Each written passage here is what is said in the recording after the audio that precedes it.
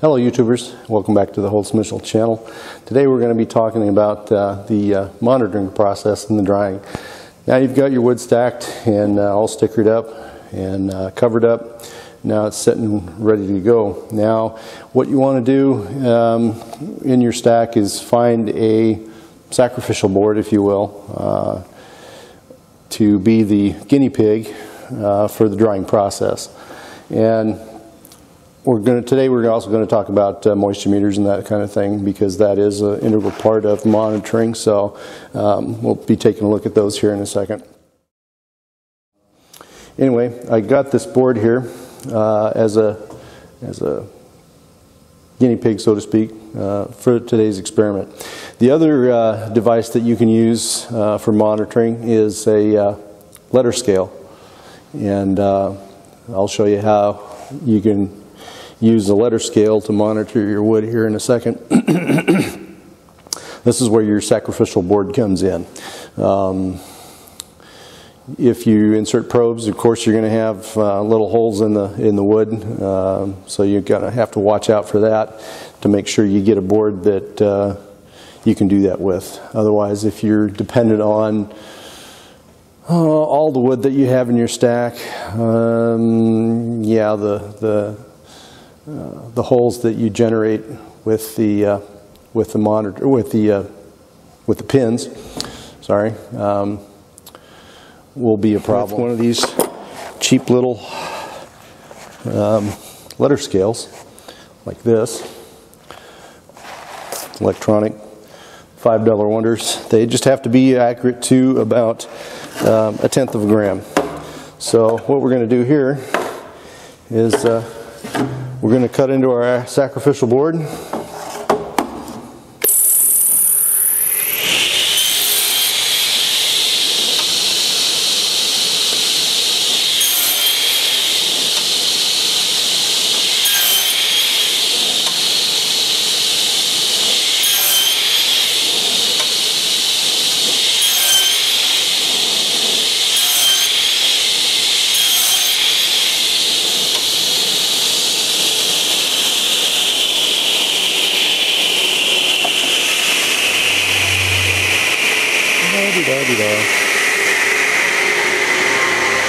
And so what you want here is little chunks out of your board, cross-sectional pieces, fairly thin, 1/8 to 1/4 inch thick.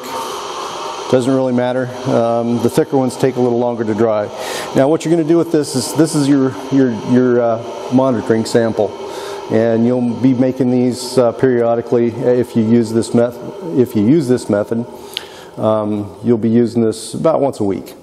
So that's why you're going to have a sacrificial board that you can cut up into little pieces, you know, or a portion of it anyway.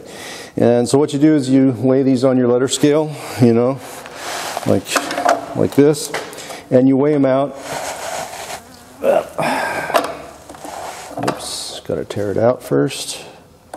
Okay, so now we've got 38 grams. Now what you'd want to do is put these in a dry spot. You can put them in your oven at you know, real low temperature. I don't know how low your oven will go, but you got to stick around for it. You can't just drop them in there and walk away, because sooner or later you're going to have smoke rolling out of it. Or in the microwave. The best thing to do is lay them on top of a radiator or someplace really dry, your furnace or something like that in the house, in a little tray, so that these can dry out completely. You want to get them down to 0% if you can. And the reason you know that, if you have any idea how much volume you have, you can kind of figure it out mathematically by the density of the wood. Now keep in mind the density formulas or the density tables of wood that you can find in the internet are kind of based on average values. So each tree, depending on where it's growing at, will show a little different number in density. So anyway, take your wet weight, and then you dry these, like I say, you dry these out, and then you weigh them again after they're done drying, usually about 2 days on a radiator or on top of a furnace. About 2 hours maximum is what you should put them in an oven for. And microwave, you're just going to have to play around with it because every microwave is a little different. And so then you weigh that. So then you take your dry weight and divide it by your wet weight, multiply it by 100, and then you have your moisture content. And you do that fairly regularly, like I say, about 1 week intervals, depending on how fast your wood is drying. If it's drying fairly slow, if you're in a high humidity area, and you know it's going to take up to 6 months to dry, once a month is fine. Just depends on how often you wanted to check on it. So that's basically all there is to the monitoring as far as that goes. Now, let's take a look here at the various moisture meters. Let's see. Oops, forgot the other one.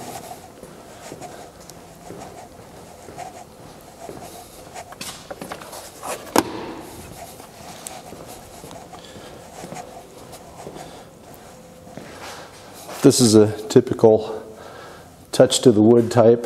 Here's the shoe that it comes in contact with the wood. Then you have your LCD display here, and the different settings that you can put in for the different species of wood. So, and this works in this way. Let's see. Get this old board here, and let's see if we can see that. So this is showing 18.4%. So keep in mind that with these moisture meters there is going to be a variance. Not all of them read the same.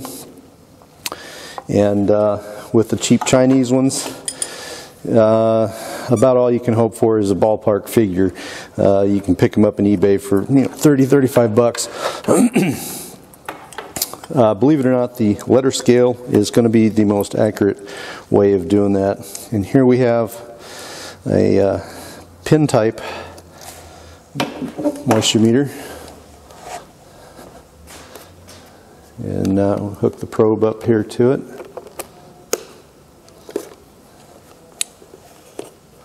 And then it has a slide hammer with these pins and the contacts. Now you don't have to drive the pins in all the way. Some of them are, they're usually a lot shorter. This is just an extra long one. These use resistance in the board to measure the moisture. So what you do with these is take your slide hammer,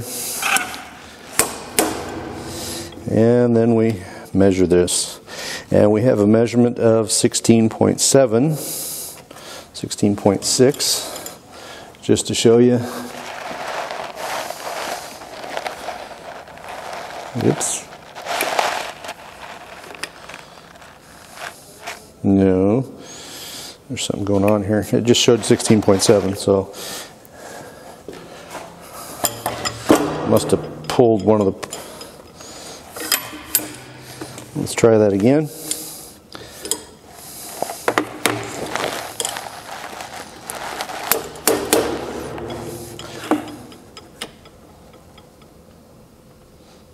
Batteries must be getting dead or something. No, we got the wrong temperature setting. Let's take it down to the right one. Yeah, Still showing 2.5. That's just not right. That cannot be right. Okay, something is amiss with this guy.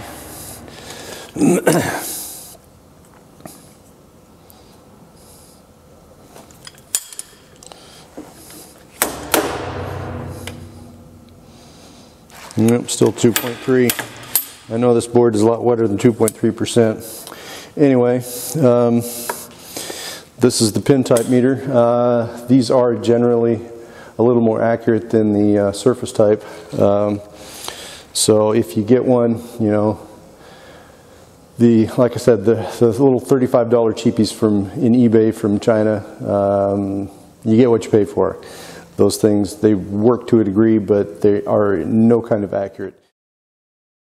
Now another device the guy can invest in if you're doing a lot of drying in the house is one of these hygrometers. Now this is a hygrometer that monitors relative humidity over here, temperature here, and this curve then shows what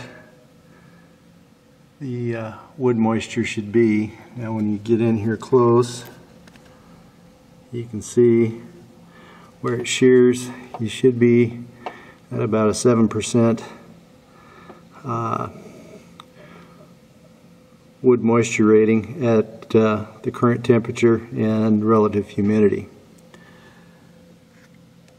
Now what you can also do is get some mercury or alcohol thermometers, just the little bulb thermometers, and a piece of gauze, and then make a wet bulb, dry bulb type thermometer. That is called a psychrometer, and that too can be used to monitor the relative humidity. There are formulas for it. I won't include them just yet, or I'll try and see if I can dig them up online. If I can't, then we'll forego that. But anyway, this is one of the other devices you should consider if you're doing a lot of indoor drying, especially if you need to monitor the moisture in the house, because when you bring in a lot of wood to your house that's 20%, between 15 and 20%, you will get a noticeable increase in the relative humidity in the house. So you got to keep that in mind, and then keep an eye on it so you don't get mold development in those rooms where you're storing your wood.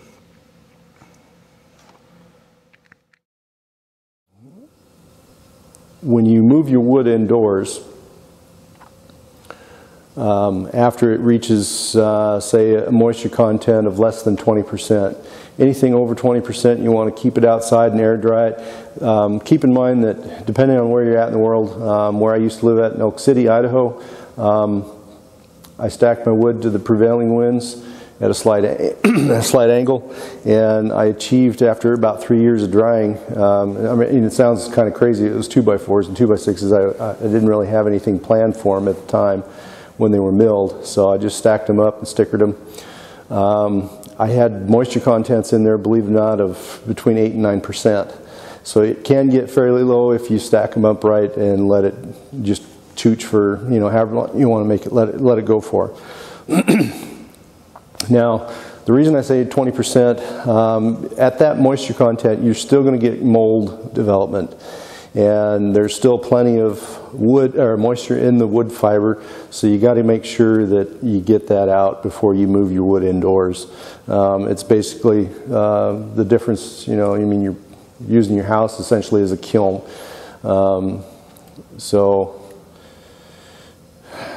you know, when you move that wood indoors, now you've got an energy investment into it, and so you want to make sure that you maximize that energy investment, or have to put as little energy into drying the wood as you possibly can. Let nature do the work for you. We'll take a look at some stacks later on, you know, for your indoors. The construction indoors is essentially the same as it is outdoors. You just, you know, put it in a dry area.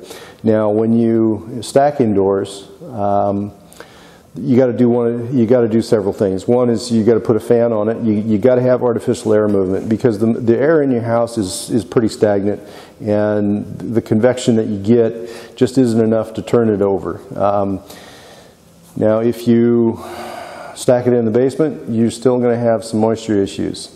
So make sure that you stay high enough off the floor and far enough away from the wall, and get a good enough air circulation to where mold development and circulation issues don't become a problem. If you stick it in the attic, believe it or not, you don't really have to have much air movement going on in the attic. Attics are naturally dry just by the sun beating down on them, so you're going to end up with very, very low moisture content in your wood when the whole thing is done drying. So attic is good, basement, stay away from it if you can. Now, the other thing about bringing your wood indoors, say you want to lay a tongue and groove floor. You've got your stuff, you bought it at the local building supply outfit, and now you're going to put down your parquet flooring. The thing you want to do, make sure you allow it to acclimate. And that means you bring it into the room where it's going to be laid, open the packages up, let them air out real good, and let them sit for about 3 weeks. It sounds time intense, I know, but you really should do that for the simple fact it allows the wood to equalize, because not every board in your packet is going to be the same moisture. And so by opening up the packet, scattering it around, and allowing the wood to equalize will make sure that your floor doesn't buckle or warp or shrink. Wood is a natural product, so the old German saying goes that the difference between wood and a bureaucrat is that wood works always. So you want to make sure that wood is equalized and doesn't start working on you and shrinking or swelling. So anyway, the monitoring is pretty well just straightforward, just watching it. And if you have to have a time frame, of course, there's always the option of a dry kiln. We'll look at some of those at the end of this series probably. For the average homeowner, you could probably get away with using like a solar dry kiln. Those are fairly easy to make. You can make those with a couple of sticks and some Visqueen, essentially. It doesn't really take much to make a solar dry kiln. There's some other guys in YouTube that have models of solar dry kilns, and those work really good. But, that's for something more permanent. If a guy's only going to be making, a table or something like that, or a few, pieces of furniture, the investment really isn't worth it in the long haul to have a kiln sitting there all the time and then having it sit empty. Now, if you're going to be doing a lot of wood or doing it commercially, then yes, I would recommend you set up a small kiln or a solar kiln somehow that you can dry wood in commercial quantities that you can work with. So anyway, that's the episode for today on monitoring. Hope that helps you out. If I forgot anything, let me know in the comment section below. Any contribution is always welcome, and hope to see you soon.